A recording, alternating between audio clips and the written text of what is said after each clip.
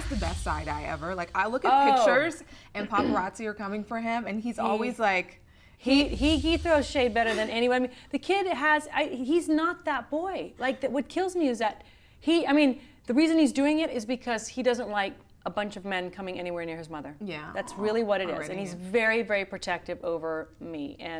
But the smile on him, and that, I mean, I get that eye sometimes when I'm making me vegetables. It's like, don't even.